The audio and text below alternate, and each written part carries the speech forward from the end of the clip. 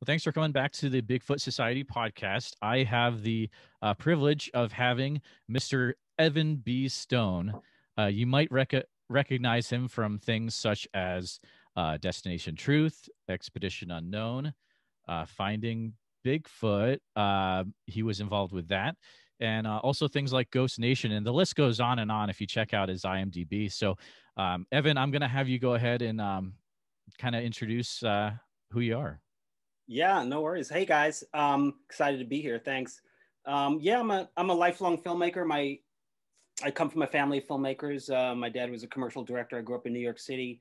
In the early '90s, I was music videos, MTV. I was nominated Editor of the Year with MTV in '93. Wow. Kind of giving away my age there, but so from there, it's been a long road to get to working on Destination Truth.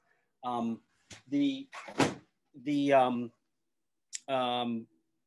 started working with the production company Ping Pong Productions 20 years ago.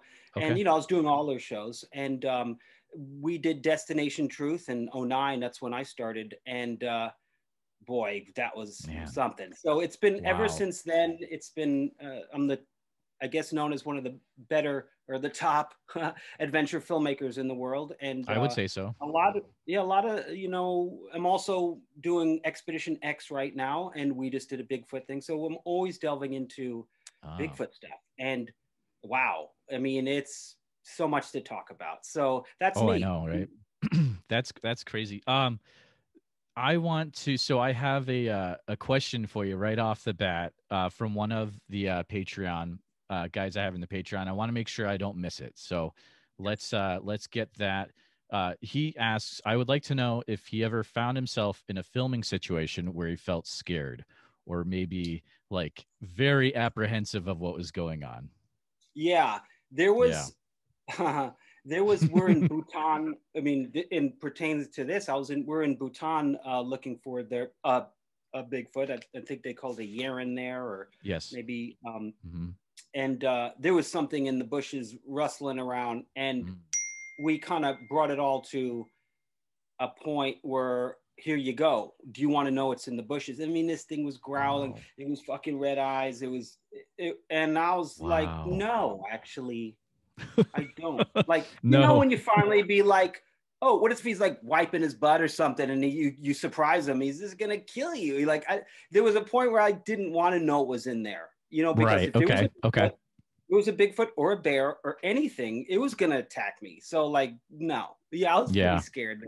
And then we backed off, and it was, really intense, because, it could be a Bigfoot, but it could be a mountain lion, like something's there growling, Mountain lions, like, have you seen the video that's been going around of the guy who was chased for 6 minutes by the mountain lion, and he had to walk backwards the whole time? Walking, because he stumbled upon a baby mountain lion cub, and the mom comes out of nowhere and starts to like almost mess him up. But yeah, mountain lions are rough, dude. And speaking of that, there's been quite a few Bigfoot hunts where, you get this sixth sense you're being stalked, and all of, apex predators, they stalk you from behind, and you move, they move. They're there. If you did like a thermal drone or something and threw it up in the air, it'd be like animals all around you in the circumference. But especially the apex predators, they're tracking you. Yeah. And you feel it. There's something in your human DNA that knows it, and so that's pretty, that's happened a few times.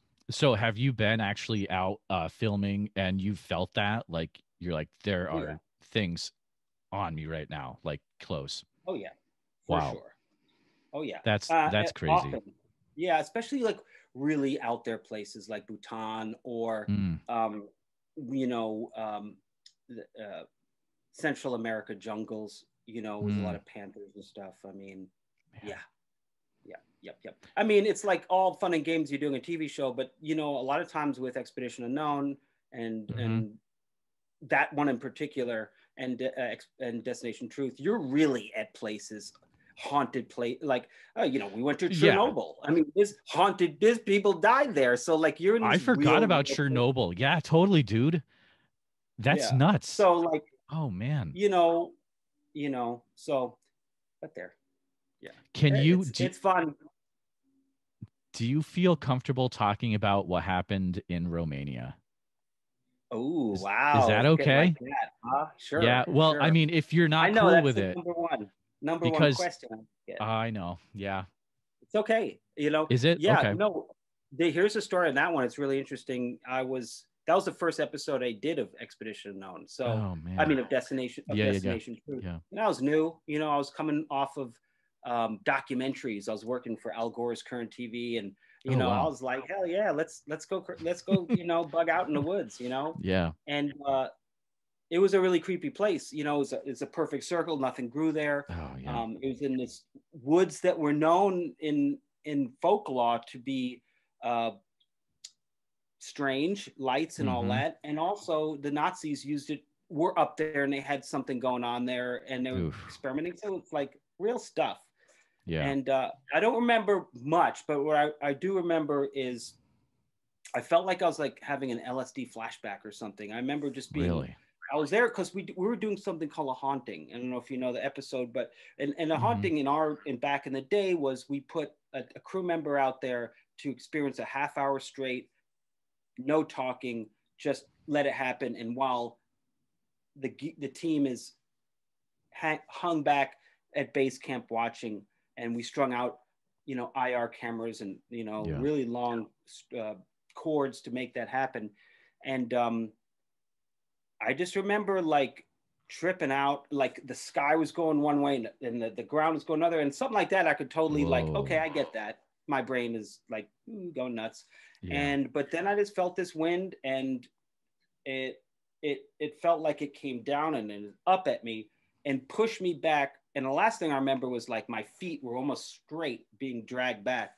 And then I woke up like I was hazy after that. Man.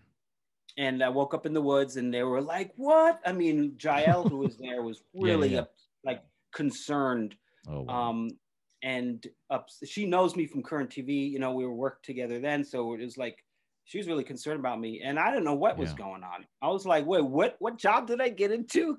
That's episode What's this 1 all that about?" you're on, and you're Yeah, like, it's almost and I game was over. like, Yeah. "Oh," and I felt all itchy and stuff, and Oh all man. that stuff. Maybe I could kind of say in my mind was playing tricks on me, but then the scars on my arm, which I still have, are like, Wow. Wow. what was that about, right? I mean, maybe Ugh. I could have.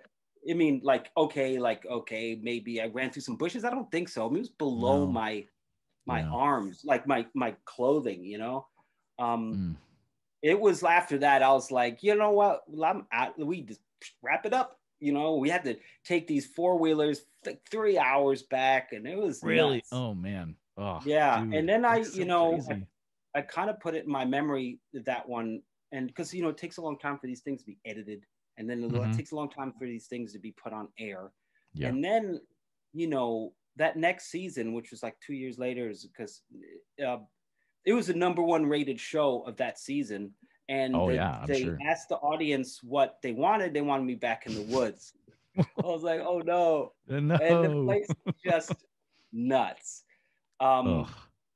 Funny story. The second time we went there, Okay. we took an airplane around the spot, and we're kind of circling it, and it's kind of sad that all of it was a forest. I mean, all of Romania was a forest, I'm sure, but the modern, the forest is getting smaller and smaller. By the time we got there, it was a forest around the circle, but not much. And there was these like like these believers in there, like holding hands and do some sort of ceremony, and I Really? was like, oh my God, look at like Oh words no. out, like people are there trying to feel something and bugging out. The Yeah. place we took soil samples. I mean, it's really weird. Like, why doesn't anything grow there? Like, Yeah, right. I mean, No, grass it's grows weird, there. dude. Yeah. Yeah. Grass grows there, but nothing else. Dude. It's cool, unexplained. And Romania's like, that place is like Transylvania. It's like gangster, Totally. it really is though. It's like if there was like mystical beings and werewolves and things, it's there. I mean, it's Yeah. whole world. You It's meet people crazy. with like a glass eye and a weird look. Ooh. Like people have like donkey carts, like like attached to like like flatbeds attached to donkeys. Like straight Man. up gypsies. Like Wow. the world. It's cool, but it's like it's old world, and you could Yeah. tell like what they believe in is so, and it's one of the things I think about is when you believe in something so much, it's real, and the whole country believes Yes. in all these Yes. myths. Okay. So Yeah. it has an energy to it. Yep. No, I Yeah. totally get that. It feel, when you get a whole group of people focusing on something, it's like there could be something That's right. there, like you got to Of be course. careful. Yeah. You go to a concert and everyone's Yep. fucking cheering, and you're like, oh Allah, it's Yeah. cool. It's But and then crazy. also in religion, and that's a thing, Mm-hmm. and also in that's a whole nother conversation. So let's keep Totally. going. Yeah, yeah. Yeah, yeah. No, thank you for sharing that. Like that was amazing. Did you before you got into shows like Destination Truth, and you were, back before then, were you interested in the weird, the unknown, Never. or I grew up. oh, Yeah, so no, okay. I grew up in New Wow. York City, Upper East Yeah. Side. I'm like Wow. a latchkey kid, like Yeah, the sure. filmmaker's son. Like I was into like music videos and shooting commercials, and but here's the but. Okay. I'm a lead climber, rock climber, and I'm also a Knowles National Outdoor Leadership Oh, School oh, cool. Yeah, yeah, sure. Yeah. alumni two Okay. times, Yeah. advanced courses and everything. So I'm an adventure guy. Like Mm. besides the filmmaking, every weekend I went rock climbing. I was a lead climber. I would go to Colorado on trips. I'd do big walls. I would do, I was a expedition leader by training. So like being in the shit and being was like, okay, that's Mm-hmm. I was used to hard work and used to being in uncomfortable positions for long periods of time, and that's what you call Mm. that's mountaineering. Every step it hurts, man. You got some Sure. sores on your feet, your Yep. hips hurt, your Oh fucking man. altitude sickness, but you go and you keep trudging along. And so and also with work, we do 17-hour days all the time still. Oh wow. And it's really hard work. So Man. in a weird way, the more crazy it gets, the more shitty it gets, the Mm-hmm. more I get off on it. And That's awesome. Okay, yeah, yeah. Josh That's Gates awesome. Josh Gates and me are the same way. He's a mountain climber as well. He did Kilimanjaro. He's a Yeah, proper totally. strong leader. And me and him, when it gets real shitty, we just like laugh at each other, and that gets fun. I And always hey, wondered that. Yeah. If you know what? he's I mean, here's a whole topic: is you're making a TV show, right? You Mhm. have to what you experience, you have to project that to the screen, right? So Right. it's not making anything up, but you got to be as real as you feel. Sure. And sometimes that's hard. So you have to always be shooting Mm. and and in the language of film is it depends on what you're shooting and how you shoot it. Like if we're shooting like these kind of things, it's pretty rough and tumble. Like Right. it's pretty, like they call it gonzo. It's like you want to make the people feel the same as you feel, and that's just comes from experience. Yeah. That's cool. That's cool. Yeah, no, I grew up in Massachusetts, so I appreciate Okay. Josh. He's got that whole Oh yeah. Massachusetts, type deal. He's a cool. I mean, I've never met him, but I like his life outlook from what I've seen. Oh So my it's God, very he's cool. amazing. Yeah. Yeah. Do you so working on a thing like, let's say, Expedition Unknown, or maybe Finding Bigfoot, versus something like Ghost Nation, Yeah. which has you more apprehensive or maybe a little bit amped up? Is there one where you get I don't more, know, or man.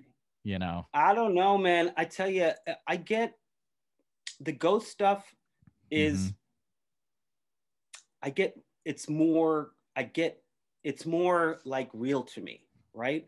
Because I'm attuned to that stuff. Like I I've had someone real close to me pass away, and Oh yeah. that person was talking. Oh, that person was Uh-oh. talking Oh, we got Brian Weed. We got Brian Weed. Hey, here I am. Hey, Brian. My name's Jeremiah. I'm the host of the Bigfoot Society podcast, and we were just kind of chatting. Thanks for coming on. We're actually live recording right now, so just so you're aware of that. It's kind of like a first for me to put in someone like this, but Evan, do you mind continuing? Yeah, I'm gonna finish up my story, and I'm gonna introduce my pretty much partner in crime for the last 5 years, Brian Weed, Brian C. Weed. But I was talking to Brian about about ghost stuff. He asked me if I'm more like attuned to ghost stuff than anything else, and I said, yeah, I am, because in my life I've had someone dear pass away to me, and this is when it first started getting attuned. That person was speaking through two separate friends of mine that don't know each other, coming to me saying, this person's talking to me, saying the same thing, right? And that was a real, like, oh my God, really? And it was really hard because these people are legit, and they would never do something like that, which is like mess with someone after someone died. It's like, so these people, it's tough, and also, Expedition Unknown, we did a whole 4-part series on the afterlife. And I would suggest our viewers to watch it. And one of the segments was about this doctor. He worked at Bellevue Hospital in New York. And Bellevue's a place where it's real hardcore. Like blood trails go to the emergency room, so people die there a lot. This guy gets called when it's time, when someone died, and it's a beep. This guy gets called from one of the floors to come down and do whatever he can. He's like he's going to call him Wolf, he's the doctor, right? He's the last chance for these people. Oh, man. And what he says is, because he's seen a lot of death, he says, interestingly enough, when people die, when he brings them back, they remember things that they shouldn't, because they're flatlined and their brain's dead. And they also remember colors and things, and they have this view from above. So what he started doing was putting colors and numbers on top of things that can only see from above. And he said, out of the 100 people, 3 of them have told him things that were like, okay, you only knew that because you were floating above. So now this is a legit guy, this ain't no quack.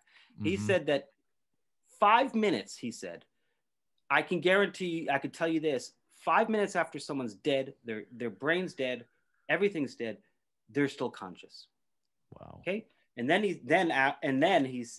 after we cut, I said, hey man, because I've had someone dear die to me. I said, tell me more about that. He goes, I could tell you this, it's 5 minutes, but who knows? It could be more. I mean, I can only say 5 minutes, but so, and Brian, has a thing, is his energy is, what is it? What do you say, Brian? What's your thing? About energy. What do you mean? I mean, energy. So energy can neither be created nor destroyed. It can only be transferred. Sure. So I mean, so now I'm thinking like, okay, and also once my doors of perception were open, so to speak, I feel it a lot more now. Whether I want to bring it in or not, I'm not like, I don't want to bring it in, because it's the thing. It's like, it's like, I don't want it to take my life over, but it's there. And humans have that ability to go there, but we just block it all out with all this, everything. Really. I agree 100%. Yep. Yeah. We pave the world, and I think by paving the world, we're trapping its mana, its energy and all that magic that comes with it. And I think it's a big ploy by, the evil people that are running it to do that, because then, so what, to pave the world?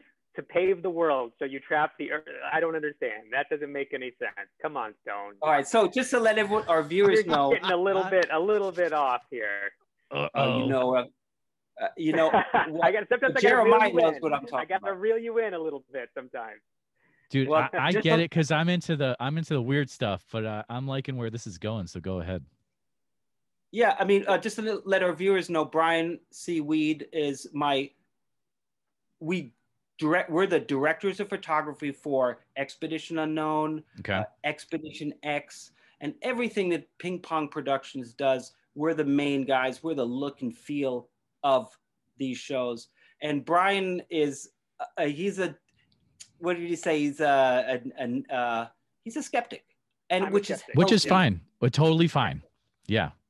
And that doesn't mean, look, you can be a skeptic and still be open to everything, which I am, and I love it, and I'm vastly interested in it all. But I'm still a skeptic, and I think it's healthy to have different types of people who look into paranormal or cryptid or any other supernatural subject. You know, you've got to have a healthy dose of skepticism as well as belief. Otherwise, you'll fall for anything. You know. That's right. So. I like it. That's I like right. it. And I challenge our audience to be that way as well. Yes. Because, you know, you got to be educated. It's like the politics almost. It's like you got to be educated in both to talk about it. So, you know. That's Brian, I'm going to ask you a question, if that's cool. It's kind of the similar question that I asked Evan earlier, but so you've been on multiple, I was looking through your IMDb, kind of seeing what you've done. And so you've been, you know, Expedition Unknown genre, but you've also been on other things in the past. And you've been on, So are you more apprehensive when you're on something like Expedition Unknown or when you're involved with something like Last Call with Carson Daly? Apprehensive, like what is, like, do you mean? Oh, this could get a little dicey. You know what? I don't think I've ever been on a production where things couldn't get a little dicey. That's kind of the nature of working in television. Sure. And especially with the fast pace and everything that's at stake, and you've got one chance to get it right, you know, and that applies across the board. You know, like if we're on Expedition Unknown, you know, if we're on Expedition X, if something happens, man, let me tell you something, it's only going to happen once. And so if you're not ready for it, no matter what it is, if you're not ready for it, you know, you better find a new job. Totally. That's awesome. So, it's like being a wedding photographer. They're not going to have that first kiss again. That's right. It's going to be one kiss. Boy, you better get it. You better nail it. And it better be good. You know, before I did this, I had done a lot of music. I've done a lot of video for different musicians. I used to do behind the scenes for Jennifer Lopez. I worked with Taylor Swift for a year on the Red Tour. I've shot hundreds and hundreds of concerts for Last Call with Carson Daly, and you know, working with these musicians, working in these live events, these live venues, these concerts. Like, I mean, magic moments happen, but you gotta be there, ready to capture them all. Totally, so, that's awesome. That's what I do. Very cool, very cool. Do you mind if we go now that we have Evan and Brian here? Do you mind if we go through the photos and kind of have a commentary of the ones that you wanted to share, Evan? Sure. Awesome. Yeah, let's do it. Okay, so I'm going to go ahead and attempt to share my screen. Let's go here. And let me know if you see this in a minute. You should start to see some stuff. Yeah, we see it. All right. So let's just we'll go through the photos one by one, and any commentary you could have on why this is special to you guys. Go ahead. Wow. I mean, come on. This photo says, look at our faces, right? Our faces are tired, but happy, right? Right now. And I'm going to give this to Brian because he's he remembers stuff way more than I do. Oh, absolutely. But this is basically Jane Goodall's research chimp. So this is the national forest in, was it Zimbabwe? What country was that in? Stone, do you remember? Yes, Zimbabwe. And so this is the national park where Dr. Jane Goodall did all of her chimp research. Wow. And so we were there to, this is when we were doing episodes on the first humans. And we were there to go and see these chimps that she had studied for so long, had found so many traits that were similar to human traits, to get a sense of what early humans may have behaved like. Sure. So we had spent, this is toward the end of the day, we were not done, but it had been a long day of chasing these chimpanzees through this rugged jungle. And I mean, boy, if you've ever tried to chase a chimpanzee through a jungle, it is not an easy task. I mean, they can go places we just cannot go. Ooh. So It's pretty exhausting. It's brutal. If they want to lose you, they will lose you in a second. Wow. And I mean, we were just running to try to catch it.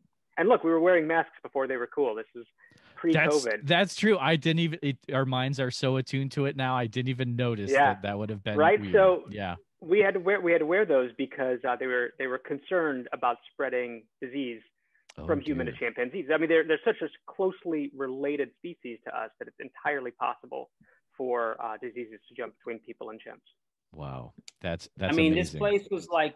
this place was like Kong Island. I mean, it was off a lake, and you drive this lake to this huge lake in Zimbabwe, one huge lake. It's like an ocean, really. And you get to this area, and you look in the jungle, and you can hear and all these, chimps, and man, these baboons all around coming out. Oh no. Yeah, I mean, and then because I grew up watching Jane Goodall documentaries, and so this is like really special to us. And these chimps can rip your arm off and like eat your face. I mean, like, so, and we're running around this jungle, and those cameras are 30 pounds or 35 pounds, but we're used to it. But it was like the toughest job you'll ever love. It was really rewarding. Not only that, but yeah, go ahead. Oh, sorry. I remember one instance on this day that I was on a path like the one you see behind us there. Mm-hmm. And there were a couple of chimps moving along in the jungle next to the path. And so they were kind of traveling parallel to it. And I was just hooping along with my camera as long as I could, trying to chase these chimps and get good shots of it. When all of a sudden they decided to stop and turn toward me. They were crossing the path to go to the other side. And they were coming right at me. And like Stone said, like if they want to, they could just rip your arm right out of its socket and eat it like a turkey leg. I mean, totally. it's that's the strength of these animals. And they went by me. One went right by me, but the other one went so close to me that it actually put his hand on my leg as if it were like a limb to use to help kind of carry him across the path. And I was about pissing my pants at that moment because what do you do? You can't move, you can't run, but luckily, that was a day that they didn't mind people around. And I should know too, all these chimps are the descendants of the same ones that Jane Goodall studied. They're all family descendants. They still track them. They still monitor them. They're the exact same family descendants. That is cool. That is really cool. Yeah, I mean, and now bringing it back to Bigfoot, it's Go ahead. These chimps and all this is and what we're doing is early humans. And a lot of times when people talk about Bigfoot, it kind of harkens to like you're talking about it like a early human really that has both, senses, like almost human, but has this foot in like half of it's in the wild still, has all these extra senses that animals have as the apex predator does that we've lost. So a lot of stuff I challenge our viewers to do some research on early humans and chimps, because you're going to know a lot about how Bigfoot reacts and how it lives, because it's pretty much the same thing. I mean, some people think Bigfoot's a mythical creature. Other people think it's a real thing, and so there's definitely similarities between early humans, which before Neanderthals, I mean, and Bigfoot. Because there was a time in the Earth where it was like Middle Earth. There were like little people. There was like it's crazy, right? Right, yep. And they are all now we know they all intermixed. Right, and there were multiple hominid species alive all at the same time over millions of years. I mean, I think that humans and Neanderthals shared nearly 6 million years of time. I guess maybe not. They probably weren't human at that point. It's hard, that the whole like scale of time and how long we've been here, and like I can't even imagine. There's so many species that we'll never know about. There's no record wild, of, dude. Yeah. And there's so many hominid species that probably were a lot closer than we imagine. That's right. Exactly. Wow. That was a fascinating discussion from just one photo. That was so cool. I don't have these in any specific order, so we might be bouncing around back and forth through time if that's cool. But let's go on to the next one here. And let's see. Let me move this over a bit here. So what do we see going on here? Yeah, buddy. Dream Team. Destination Truth, the old Dream Team. Dream Team. Season 3. You know, we got me, of course, and you got Josh. Look at that young Josh Gates, all svelte, looking super good. thin. Yep. Yeah, he was. You don't have nearly as many wrinkles as you do now in that picture. Yeah, this is 12 years ago. Yeah, so this is 12 years ago. We got on the I guess on the right on the picture is Gabe Kaplan. He was one of the cameramen. We have our next to him is we had a medic, Rex, on set. Yep. Brian, we had a medic on set. Okay, and this guy was ready for us to get broken up. I mean, and we have Jael, and then who I used to work with at Current TV, Al Gore's Current TV. We came out of doing social issue documentaries, and now she's doing this. Man, she loved it. She's from Queens, New York too, so we're both the same. And then we have Bisha, our executive producer, next to that. And to the left of me is Mike Morrell. He was our sound man, full believer, man, totally into it. And then Shara, and then interesting story, next to him is Shara Ramani. And she married one of our fixers in Egypt, and they have children now, and she's now a director of photography. She's amazing. So the cool thing about Destination Truth is every single person on the crew was in it, because why not? I see something, I hear something that, you know, it's like, you know, we're integrated in it. And it was a really breakthrough situation. And I was never on camera before that. And I actually had to go on casting session to get on the show. They want to know really? If I could, okay. Yeah, cool. Of course. They want to know if I could talk. That is cool. Yeah. And you know, I'm a ham to be on Dude, camera. they picked the right guy, man. Like totally.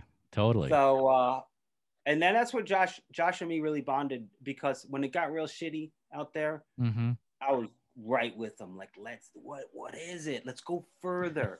Let's go extra. Because that's when you find stuff. You know, you're not doing a TV show that clocks out. It's like, what more can we do? Let's go further. And so this, on our fans think that season 3 is the best season with this crew, and I kind of think so. It was a good you're a crew. Little biased, Evan. All right, next up. Okay, what do we have? Who do we have here? Oh wow. Well, this is an actual. This is Bobo from Finding Bigfoot. Yep. And I'm not sure who the other guy is, but we're doing a pilot for his own TV show. Actually, it never went anywhere. But Bobo and I are Bobo and I are real good friends. He's a very awesome guy. I could talk all about him. He's a character, but also he comes from Northern California. He comes from Humboldt. And I know a lot of Humboldt growers up there, and he knows all the growers like me. And also he's a surfer. He's from Manhattan Beach. He's also very steeped in Hawaiian culture and knows all the players in Hawaii. And I'm a surfer. So me and him bonded right away, and chiefed out together and all this stuff. And it's a real special bond. And this guy, we're up in Humboldt right here. And behind us is a bay. And what we're doing is we're diving for abalone. Oh, and wow. Yeah. That day, Bobo got bumped by a shark, and because there were seals everywhere, you couldn't see nothing. You're down there reaching for whatever, and it was really scary. It was a cool moment. It was like, I'm out. Man. Like, why would I go swimming? Like, sometimes I think about like what I've done, and I look back at pictures and be like, I would never do that unless a camera was on. That? Yeah, totally. Never. Oh man, Kodak courage. Yeah, no, exactly. Yeah, eventually I'm going to talk to Bobo. He's on the list. You know, you always got the list of who's up next. But what do we have going on here, Evan?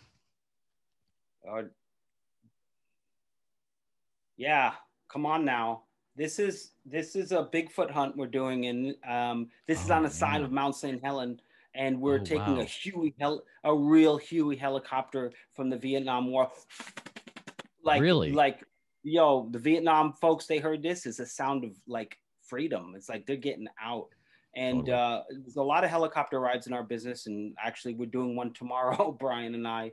And it's you tomorrow, Stone. Yeah, I know. It's a sketchy biz, but what you usually do in a helicopter to get a good shot, you take the doors off. Oh, man. And you just use like you get strapped in, or your assistant cameraman is like holding you, and you just shoot out the window. You shoot out of it. It's one of the perks of being in the business. You could do things like that. I tell you what, Stone and I, we've both done a lot of helicopters in our career of filming these adventure TV shows. Yeah. And man, I tell you, every time you get in one, it just sort of feels like flipping a coin, throwing the dice a little bit, because it can get so scary. And especially when you got those doors off and everything in your body is telling you, like, what are you doing? What are you doing? Yeah, sure. Don't go up in the air with no door.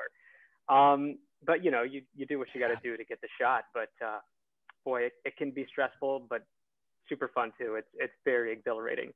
They say it's the #1 killer of cameramen. Helicopters. Wow. There's been some terrible accidents through history of production of helicopter accidents and cameramen. And this is from Finding Bigfoot season 1. Okay. There you go. Wow, very cool. Speaking of, I believe this would probably be Finding Bigfoot, maybe. What do we have here? Yeah, I mean, come on. Yeah, this is season 1, Finding Bigfoot. Now you know this because of Bobo, how he looks. Bobo's lost a ton of weight since. He looks so good now. Yeah. Yeah. So, but this is like, there's Matt Moneymaker, there's, there's Renee there, and my camera crew down below. Wait, is that Moneymaker right there in the green? Right here. Yes. Yep. And also there's Brad Coleman, the owner of Ping Pong Productions on the left. Right. So that's why I know this is the pilot episode. Okay. And yeah, because, pilot episodes, the bosses come and they make sure that, we got to make it good. And I didn't, right. Yeah. I didn't know anything about Bigfooting, and I didn't. But I'm totally want to learn. Right. Mm-hmm. And this is a good segue into one of my stories. A pilot episode we're in. Go ahead. Yeah. Pilot episode of Finding Bigfoot. These pilot episodes like make it or break it, right? Mm-hmm. And so you don't know what you're gonna get when you get out there. And I didn't even know what we're doing, really. And we went out to Prince William Island in Alaska, and this is like one of the remote islands that and no one's on it. And this is the first time I realized that Bigfoot's real, and I was out there with Bobo, and he was doing call and response, he's like, oh yeah. I was like, I was like, whatever. I was like, this is cool. I'm like, to me, I'm like, come on, I want to believe in something that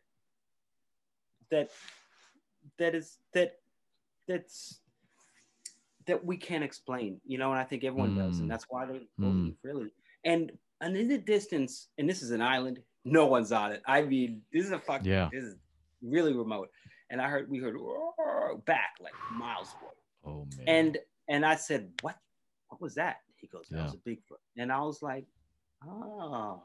And then we did knocks, and then we heard knocks back and all this stuff. And I was like, and these guys are dead serious. If they found someone messing around, would that person be fired? I mean, yeah, totally. They're no joke. Is not. I can totally say that they 100% believe, and they demand everyone else, like, that is no shenanigans. Right. They demand everyone respects that, and they're on a legitimate hunt. They're not out. Yep. They're not out like, oh, we got to make a TV show, so let's make this happen. Let's do this. Let's put a string on a chair, like, and pull something like some of these ghost shows do. I'm not going to mention any names. Don't get me in trouble. But these guys are out there legitimately hunting, and they mean business. Yeah, totally. No, I agree with you 100%. I've heard them say it. They mean business, totally. And they're really experts. Like, they know everything about it. How they move, how they eat, what they eat, it's amazing. And the more you speak to them, the more you're like, wow. I mean, you could tell that they're not fucking around because they're just, you could tell when someone's lying and not. Oh, yeah. You could totally tell. And there's no way. And I think that's why they went over 100 seasons in that show. And it's a huge success. Yeah. And you know, Matt Moneymaker had the BFOR before the show. This is not like, of course, yeah. Yeah. So, man. Oh man, I talk to Moneymaker someday too. I would love to interview his intensity. You can tell he's got to be the most intense guy you've ever met. Like he's just like, rah. He's great. He lives in the moment. He's amazing. Yep. And the more you talk to him, the more you're like, you want to. He's like a conversationalist. He's like a storyteller. It's amazing. Yeah. Let's go on to. I like that. This is a well taken photo of. Now I know, you know. I knew who Evan was before, but like this is a great picture of both of you. What's the story behind this one? Oh, so well, you know, you tell the story of this one, Stone. Go for it. I mean, you know, he's my boy. You know, like we're the yin and the yang. You know, like I'm full gonzo. I'm super professional and my focus is always tight and everything like that. But my style is like gonzo, right? It's kind of like, be in the moment. And Brian's like the opposite. He's like super professional and reins me in to be like better. And I'd like to think that I do the same and kind of help him out in that sense that, definitely, you know, I'm wild and woolly, you know, and he's like super laser like, you know, and we're a great team. You know, we rub off on each other. Like Stone's gonzo-ness rubs off on me, and I love getting into that. And I make sure that some of my laser professionalism rubs off on him when he needs it. And we keep each other balanced really, really well. Yeah. Very cool. You know, it's a lesson for people that like, you know, iron sharpens iron, you know what I'm saying? Like 100%. You know, and you need to have friction. You can't be, if you're the director or the director and everything's your way, it's not going to be good, man. You know, you need to get in there and mix it up and have 2 points of view. And we're always like, we're not agreeing on everything, and it's okay. And it makes the project better. It really does. I love that. That's one of the top lessons I try to put forth in this show, is that you can have a discourse and learn from someone you don't 100% agree with. People need to learn that's a skill that our culture needs. Like, that's awesome. You brought that up. Well, you got to put your ego in check too. Totally. You know, you have to be like, he's right. I'm going to, you know, and I'm going to work on that. And it's great. That's awesome. Let's see here. Oh, here we go. Whew.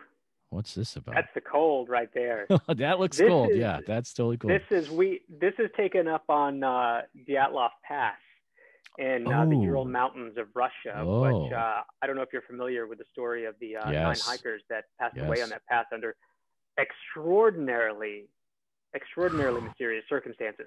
Yes. And we went up there at the same time of year, February, that those hikers went through that pass, and we went up to that pass. Man. It was about 50 degrees below zero. You can see that's Josh Gates there on the left. That's me in the middle, Evan Stone on the right. Okay. Stone. And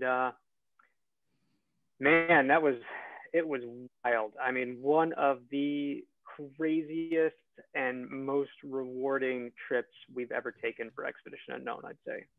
Wow. Yeah, and I can add to that. It's okay. First of all, the most dangerous. You know, you take off your clothes, you're dead. I mean, like, sure. You know, you see those suits we're wearing. That's everything we're wearing, and then one of those suits. And they're like space suits, man. I mean, they are like space. Everything. It's full head to toe. Like, you get in it, you're in it like Stay Puft Marshmallow, kind of bouncing around the moon. But you know, I told you before Brian came on. I told you that, you know, the shittier it gets, the more fun we have. This is exactly.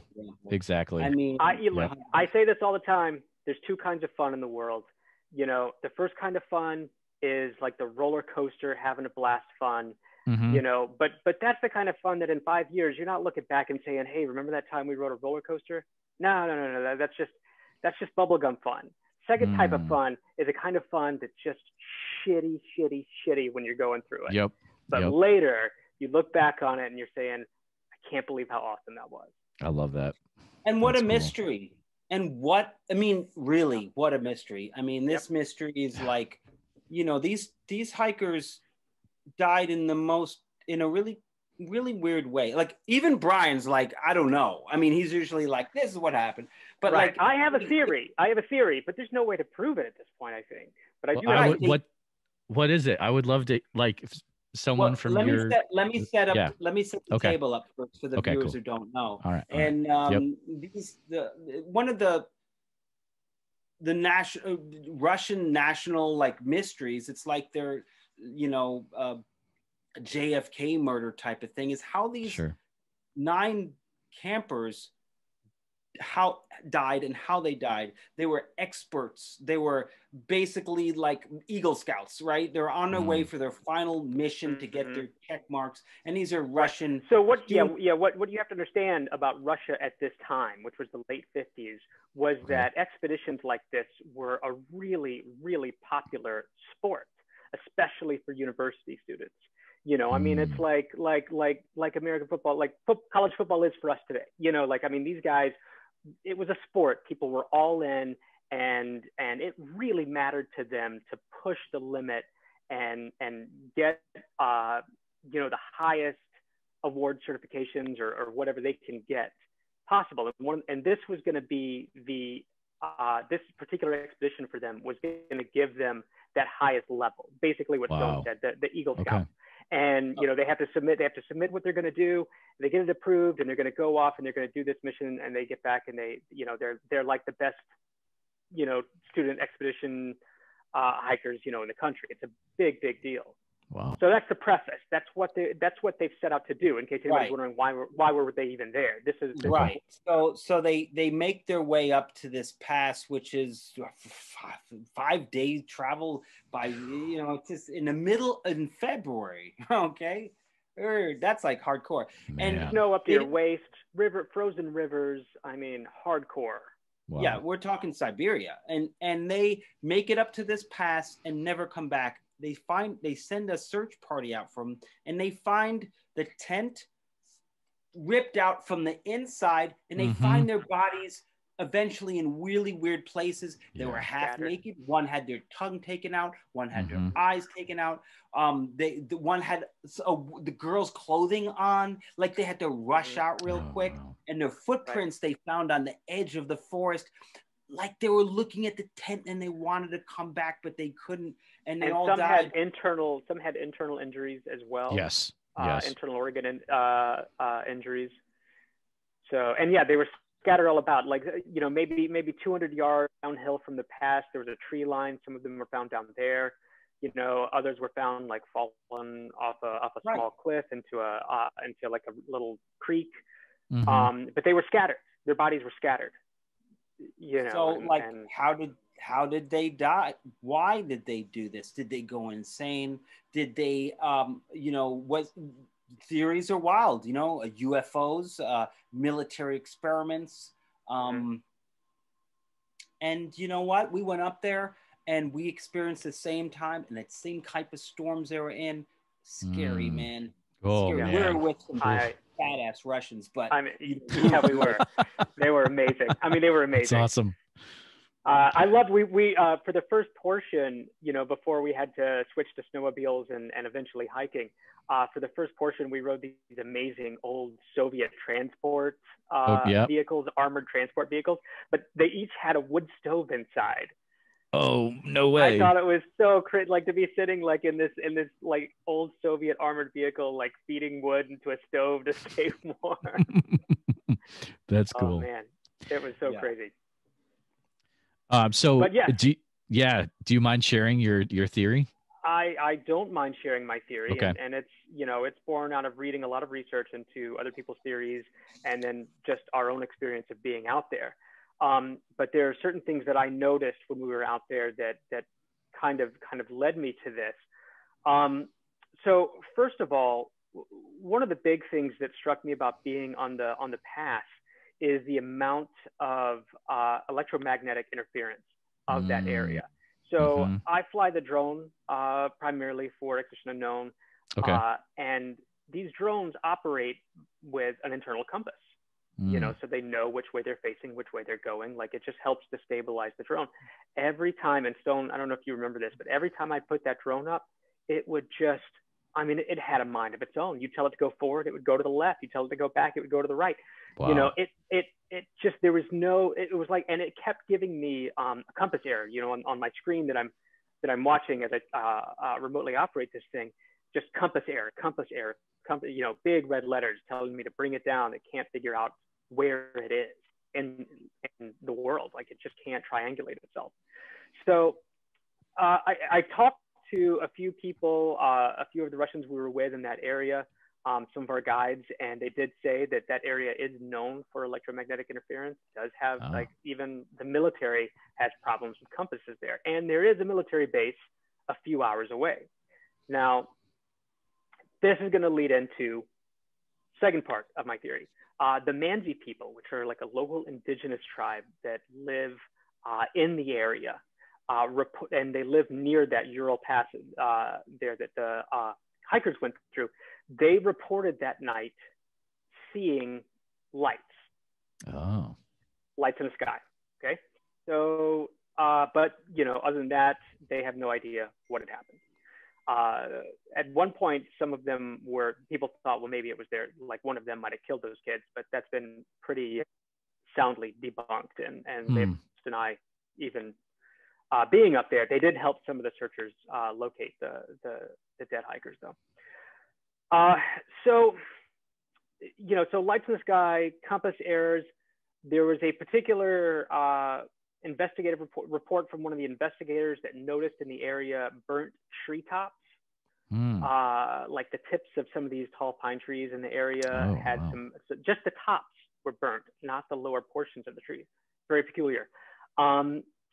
But there was one, and also I brought up earlier the internal organ damage of some of the hikers. Yes. So there's one particular military weapon that the Russians have been known to use. They used it since World War II, and they've used it as recently as in Syria, in the war and fighting that's been going on there. There's something called a parachute mine.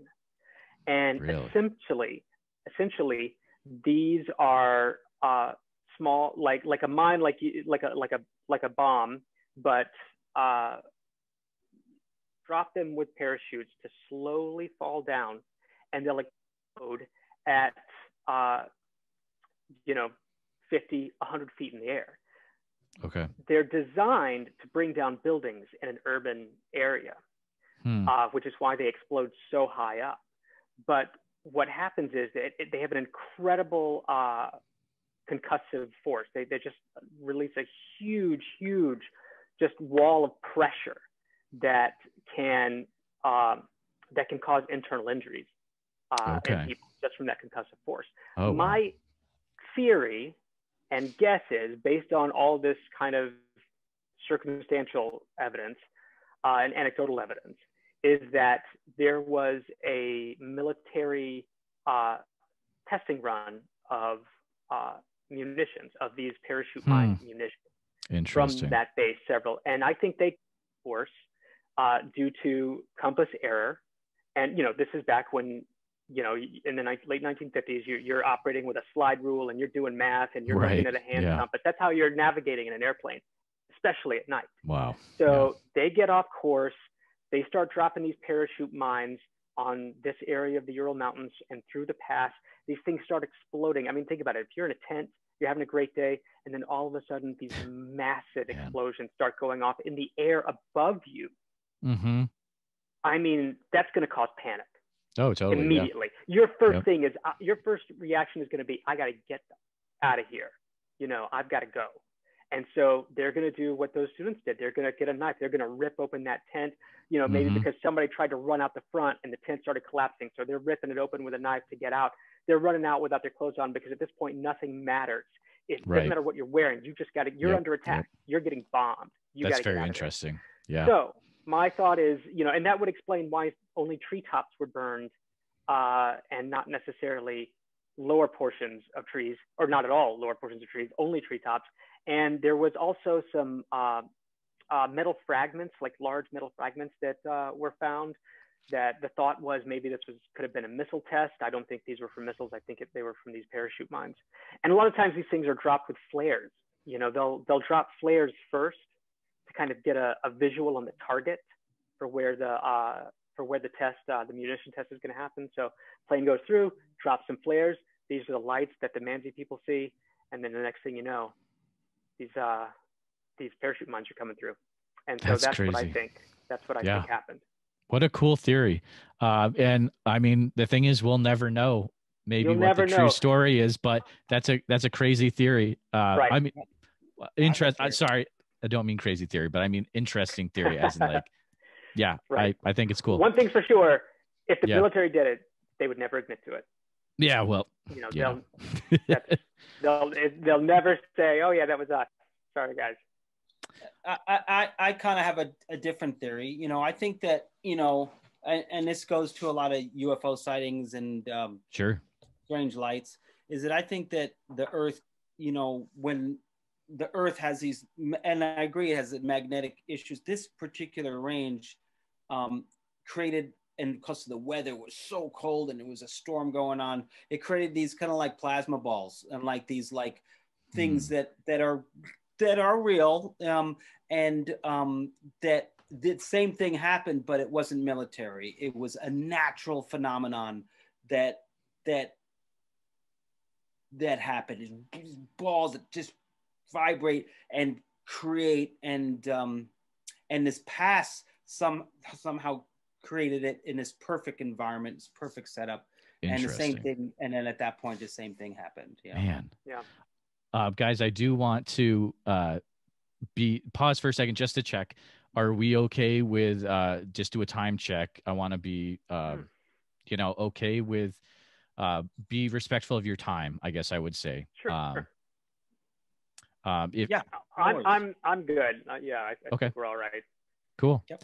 I think we're going through the pictures here. Let's move on to the next one here. So, and if it's something we've already experienced, feel free to just do a summary. That's fine. That looks like that's Big Huey. That's a Big Huey again, and that's what we took up that mountain, and that's our crew talking about what we're gonna do, and that's Dave Farkas, the other DP at the time, and myself. Okay. And we're just ready to go. That's awesome. You know? That's awesome. Let's see. We've got, and this is looks like a very similar photo to before. It's the same photo. Yeah, I must have gave you two. Oh, it is. Well, that's why. Okay, cool. And we got another shot of the gang here. The dream team. You got it. Come on now. I am curious about the next one here. Okay. What's going on with this guy? You know here? this. It looks like you're down in the Everglades. That's right. We're on Finding Bigfoot season 1, and we're looking for the swamp ape. And this is it's a Bigfoot that's in the Everglades, and it's known for its smell, and that's why they call it the swamp ape. Or it has this really nasty smell. And hey, man, that dude next behind the guy in the blue, that's a real believer. He's the one who saw it, is bringing us there. This guy behind the front guy is the guy with the beard and the glasses on. He, you know, we always connect with people who have saw it, and they bring us to the location, and then we do a investigation in that area. Sure. I tell you, the Everglades are magical. I mean, you go deep in there, and it's like there's no old folks home here, man. This is like this is the real wilderness. And look, you'll see stuff never imagined you would see in the Everglades. Really? You'll see giant pythons. Last time I was there, I saw bears. I didn't know that there are bears in the Everglades, but yep, bears. Couldn't believe it. It's also a magical place. I mean, I think that one of my theories is that that the Earth, when it's in pure nature, creates these portals, to other dimensions. Sorry, Brian, I'm talking about it. And I think that's what Brian's like, bring it on, there. Let's go. He's going to the other dimensions. We're going there. And, yeah, why not?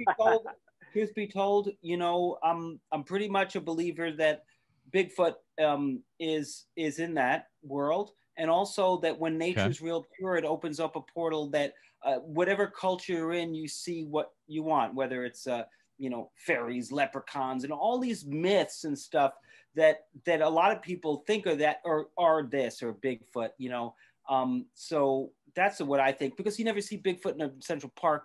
You see it in this pure environments of nature. And if you go back to American Indian culture, Native American, any tribe has their hairy people tribe and their warriors. Totally. Yep. You will go back in time and you could do the research.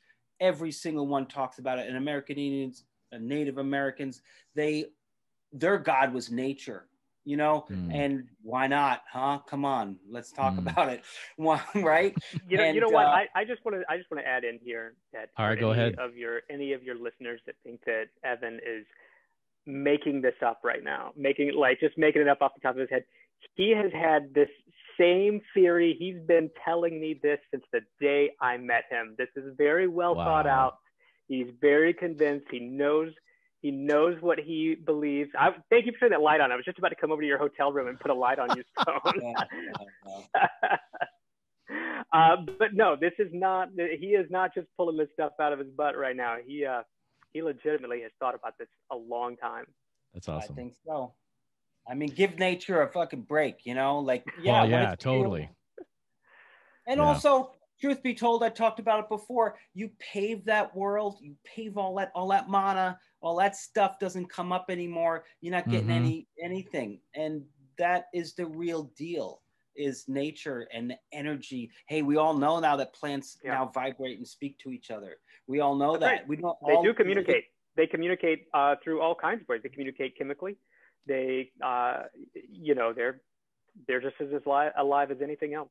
That has been scientifically proven. Yeah. And also fungi. I mean, is connected inside the whole earth, and they all speak to each other. This is a wild idea that's now accepted. So very cool. You know? Very cool. Last picture, and I'm really interested about what the story is for this one. So what's this? Okay, so we are. What is happening right here? Yeah, right. Well, we're having fun. We're letting loose. You know, we look at all our faces. We look like we've been drinking out in the wilderness forever. You know, on an expedition. And these are expeditions. You know, for real. We go out there. We go out there for 10 days at a story, and sometimes we're out there. We're sleeping in tents. We're not in hotels a lot of times, and we're doing it. And it looks like we came back and tied one on, and are just having fun, you know. And Bobo is such a great guy. This is a night that Bobo was like a cowboy getting paid. We went to this local bar in Oregon, and he's like, drinks for everybody. And then we just had a blast. I mean, he's good like that. He's a real he seems like a good dude. Like a good dude. He is. Wow. We got through the photos. That was awesome. Like, those stories were amazing. Thank you, guys. I'm going to attempt to stop the screen share and hope it doesn't mess anything up. So let's do that. Okay, good. We're good. All right. Thank goodness. I have some, a few more, some more questions for you. I am curious about, for each of you, what is the most amazing thing you've caught on camera during your time as a cameraman? Or, director, oh my goodness. So many. I know, right? I'm sure. Yeah. Like, I'm gonna have to think about it for a hot second. What do you got? Something, Stone? The most amazing thing I captured on camera. Let's see. So many. Let's see. God, so much stuff. I mean, it's hard to even go there. You know, a lot of the stuff though is here's a good one. When I was in the oldest part of the Great Wall of China, we're doing a story on the ghosts of Great Wall of China and for Destination Truth. And this place is like, when someone died, they buried them in there. I mean, this is like, you can't even go there. You got to like hike up, and it's like real crumbled and stuff. And, you know, I was with Josh, and Josh doesn't really believe in ghosts that much, you know, and he's not one to like play into it at all. And I was filming him, and I saw him get like moved, like his backpack, boom. And he goes, what? And he looked back, and I said, that wasn't me, man. and he just went flush like that. And I was like, oh, wow. And he just was like, whoa. It was really, really, that's just one of many. That was, wow. Insane. That is cool. That's cool. Yeah. Man. How about you, B? Yeah. I don't know. You know, I think one of the weirdest things I ever got on camera that I didn't have any explanation for is when we were filming on Easter Island. Oh. Okay. And I got up at like 2 or 2:30 in the morning to go film a time lapse of because I had to wait until the moon was gone, and then I was going to go get a stars time lapse over one of these Easter Island Moai statues. And I had set the camera up, and I just was letting it roll and do its thing, and I was just kind of hanging out and having something to drink and chilling. And I was with my producer. I think, was it Joe on that one? Stone, do you remember? Mm-hmm. I think I was sitting there with Joe, and we were just talking, and we let it go for a good hour and a half, and then I got back with the footage early in the morning, just the sun was starting to come up, and I went through and I was reviewing the time lapse, and I was kind of scrubbing through it, kind of playing it on fast forward, so I kind of see what it looked like, and suddenly caught my eye, and there was this white blob that just went flying from behind camera and then turned. Wow. And it did it, the camera was in real time. This is not time lapsed. This is because a lot of times I'll shoot something in real time, so that if production wants to take a portion of it and show it in real time, or they can take this whole chunk of footage and kind of squeeze it and put it on fast forward, and then you've got a time lapse. But so I was watching it, and in real time, this thing just blazed by, going sort of, I don't know, it looked like it was way high above, but going toward behind the Moai statue, and it just makes this almost a 45-degree turn, but not quite. And it just goes whoop and just turns off and is gone. And, when you stop and look at it frame by frame, there's no real definition to it. It's just, it's white. And it's just a solid kind of white oval that just goes and is gone. I have no idea. Man, that would be the craziest weird thing ever, man. I have nothing to say to it. You can see, if you watch the extraterrestrial special, there's this. We did a section where I sit in a video bay with Josh, and we're kind of going through and looking at all of these UFO videos, and a lot of times I can look at a video, that someone says this is a UFO, and I can look at it and say like, well, no, it's not. And here's how you can tell. You do this, you lighten the shadows, you bring down the highlights, you kind of check everything, and you can reveal typically what it actually is. You can look at the way the object moves and kind of tell what it is. This is the one of two I think I saw that day. This one I couldn't explain. The camera was locked off on a tripod. No one was touching it. And it was just rolling. And there's plenty of time before and after. And right in the middle, it just comes right through and flies off. I'd be freaked out, man. And it was moving way faster than any kind of, commercial airline could travel. Like nothing could be going this fast. No kind of airplane that I know of could be going this fast. Plus, you would be able to see, if it was airplane, you would be able to see possibly outline of a wing, or even just like a blink, they have the blinking lights on them. I don't know, man. I don't know what to say about it. It was real weird. Plus, you're on Easter Island. Not much flies out over Easter Island, just for fun. I'm sure not. I have something that I was thinking about. I'm on. Yeah, go ahead. I do that show Ghost Nation as well. Oh, yeah, sure. And those dudes are the same thing as Moneymaker and them. They're real they're deal, in it, man. dude. They're in it. They don't mess around. Yep. And they're for real. And you can tell they're not. Those dudes. And it's cool when you're in that as a filmmaker. You're like, it's process. It's like, oh, I love this. It's like filming someone like creating something.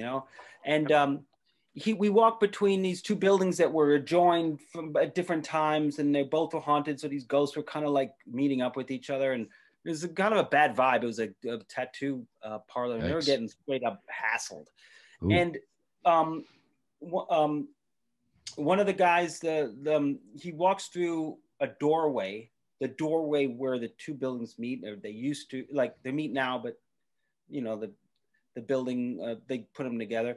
And he goes, "Whoa, I feel something." I was like, "Ooh, I feel something weird." And right when he said that, my camera clipped out and started, right? And that just doesn't happen, right? And it's like these cameras are just rolling, right? I said, "Bloop," and I was like, oh, and I didn't say anything, right? Yeah. So afterwards, I said, "Hey, you know, right when you said that, just want to let you know that my camera freaked out." And then he was like, put a camera on us, and we started talking. And I want to know, like, so we played back the two clips, and then my assistant cameraman said there's a minute missing out of this, like a time code slip. So we're like, time was missing. It was like a time slip. And boy. It was like sci-fi movie stuff. It was totally, like sci-fi movie fuel, like nightmare fuel. I was like, oh gosh. And like, it's just unexplainable. But it was like, that's the kind of stuff that, spirits do. They mess with electronics. They confuse you. There's all these things that repetitively happen, which is not a coincidence. It's just because it just happens all the time. And so there's something that, it's something there. Man, did it almost make you believe, or Man, let me tell you something. Yeah. Here's the thing about me. I'll tell you when I'll believe. All right. I'll believe. Yeah. I will believe when I see just either see one myself or I see irrefutable proof. I don't mean like grainy, grainy, shaky video, which, look, for anybody that's like, well, how come this is all we have? When you see something like that, your adrenaline is pumping so hard. Sure. I understand why it's difficult to get the proof, because when you see something like that, your adrenaline's going, your heart's pumping. And when things are moving in your body like that, it's very difficult to have fine motor control. You're not going to be a cool cucumber and take out a camera and hold a video nice and steady. It's just not going to happen. It's never going to happen. So, I mean, I get it. This is a tall order, but being someone that likes to take a scientific approach to everything, that's what I need to truly believe. Do I want it to be true? Absolutely. Do I think it's possible that it could be true? Absolutely. Do I actually believe that it is true? I don't know at this point. Even though I've gotten plenty of like, okay, maybe, all right, that's interesting. But, I don't have anything for me personally that would make me say, yep, that's it. But who's to say that won't come? And I am open. Brian. I'm open to that for sure. Okay. Very cool. And Brian's heard, like we all have on these hunts, knocks, yells. Yep. Sure. I bet he's heard it all. Getting thrown at us, like all that stuff. But he takes other me. I'm like, I know. I was like, that's it. For me, I can always be like, well, maybe that's an echo. Especially when it's at night, you don't see what kind of mountain and canyon walls things are bouncing off of, and sure, could be an echo here. It could be like, another thing there. I don't know. That's one of those things where you can make of that kind of evidence what you want to make out of it. But for a skeptic, a skeptic's going to need more. Very interesting. That's cool. I respect you for your beliefs on that. Thanks for sharing that, man.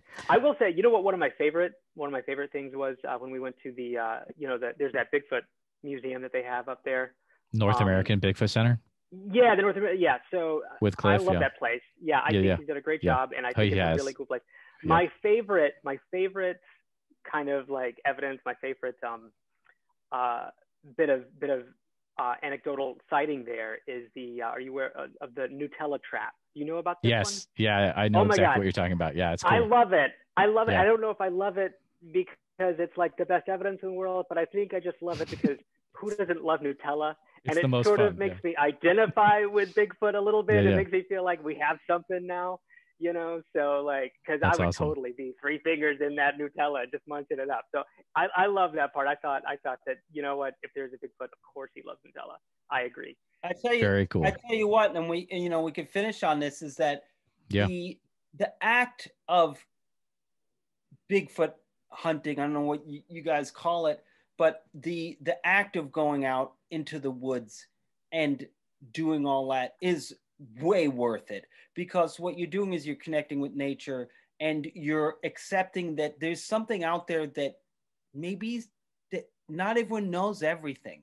And I think once you do that and you get out there, you're gonna hear the knocks. You're gonna do all that because you're out there and you're out of the city, man, and you're in the nature and you're accepting that maybe there's something out there, and all of a sudden these things come to you. And there's a reason for that, because, and then this is me again, is that because you're in pure nature, and also there's a part of humans that is telepathic, that can see ghosts, but we just suppress it, you know what I'm saying, because of modern stuff, and their doors of perception are just so shut that when you get out there and you get a hint of something, that's why kids see stuff, and people maybe on the spectrum see stuff, or stuff that we interesting can't hold. And so everyone out there, just go out and sit in the woods at night and try to just empty your thoughts of the stress and the relationships and all these things that are getting on you, and watch what happens. I will say, like, Evan brings up a really good point about, going out and experiencing and being the dangerous thing about being a skeptic is that you kind of build these walls up around that, you're not then opening to what might be out there. It's an easy thing for a skeptic to have this attitude of, well, we know everything, we know it all, like we already have it figured out. And if you don't leave yourself open to the possibility that there's so much that we just have no clue about, you're going to miss the discoveries. You're not going to progress further. And I think one of the things that's so attractive about Bigfoot and ghosts and all this stuff is we need discovery. We need to believe there's more out there to discover. And I, for one, 100% believe that there is so much more to discover. And I think all the time, you see these. We have lost Brian's audio. Are you there? Okay, sorry, I left my headphones here. Oh, you're good. So, you start to think that. Sorry, I lost my train of thought totally. Oh, yeah, that's fine, man. That's fine. Sorry about that. No, but we want to have a belief. We want to believe that there's something out there that can still be discovered. Because if you don't believe that, you're not going to try to discover the new things. There's. Imagine what can be out there. There we go. It's impossible for us to imagine what can really be out there. So you got to leave yourself open to the possibility that the unimaginable exists. I love that, man. Guys, I am beyond thankful to you for coming on. If there's anything I can do to help, are there projects you're working on? Are there things that you can plug it all for my listeners to go check out? Like, please go ahead right now. Oh, for sure. I mean, check out Expedition Unknown. But Expedition X is starting, I believe, November 11th. Oh, right, Stone? Wow. Yep. The new season of Expedition X starts airing on November 11th. This is season 2. Okay. This has been a really exciting project for me and Evan to film.